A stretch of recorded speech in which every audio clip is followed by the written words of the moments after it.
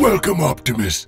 Thank you for joining me. What devious schemes are you up to this time, Megatron? Nothing. I'm simply inviting my dear friend over for a chat. Is that so wrong? I just don't trust you. So, 7th movie. That's exciting. The Transformers story ought to be extremely developed by now, right?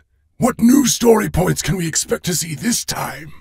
We have a cool sports car Autobot that a human is going to meet for the very first time, and that we're going to fight a big planet-destroying foe and save the Earth. Okay, so nothing new, just a carbon copy of every movie you've ever done in the past. Cool! What? So, how have you been? Are you good? What's been going on in your life? I have a serious question. What is it? When are we going to get a proper movie about Megatron? I thought we did, with the ice and the glasses thing. No, I mean the real Megatron.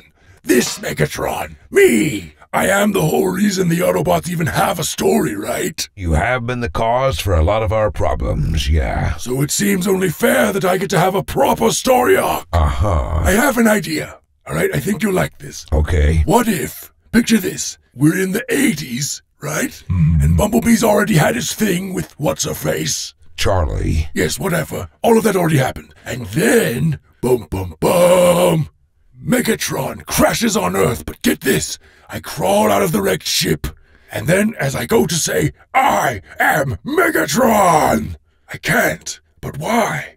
Because, get this, I've lost my voice. You know, because I yell a lot. Right. And so, being all by myself, I have to get back to my Decepticons.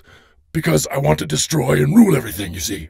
Right. But I'm going to need help. That's when this bully teenager finds me. We could call him Spike, you know. That sounds like a good bully name, right? Spike? You don't already have someone named Spike in these storylines, do you? Anyway, Spike and I, we bond over a brief time. I teach him how to be a better bully. And we vanquish a few of his enemies together.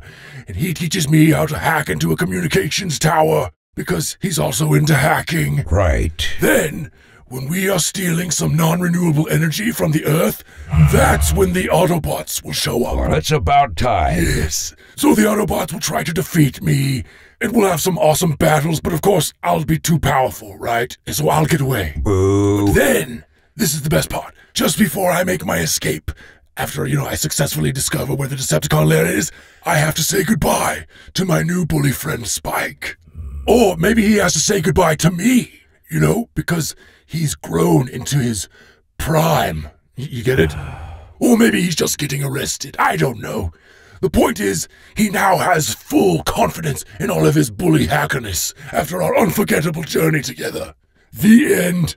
Question mark? So, what do you think? That sounds like a terrible idea. Oh, really? Because I think it sounds exactly like every movie you guys do, except this time it's about me. Ours are way different, though. How?